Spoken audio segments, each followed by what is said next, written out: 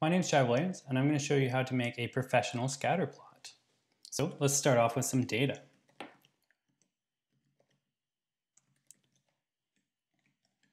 We're going to put values underscore x for our x-axis, and let's just make 100 people, and we're going to say just a mean of 10 and standard deviation of 2.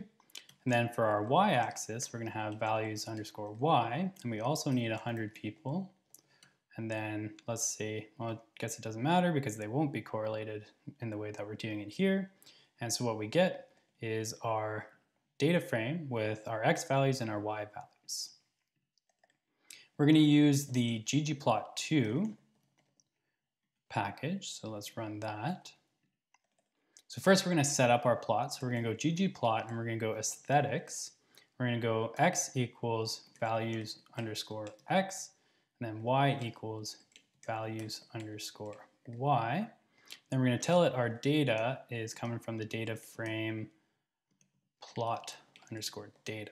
So if we run this, we're only going to have an empty plot, but it's set up our plot. So now we're going to go plus geom underscore point. And what we can see there is now we have our points. We can additionally add a regression line to this by going geom underscore smooth, where we want our method to equal lm. And then, actually I'll show you that in a second. And what that does is it gives us a regression line with this standard error bar around it. But if you want the standard error bar to go, you can go se equals false. If you just want the line in there. Then we can finally get rid of that gray background with theme underscore classic.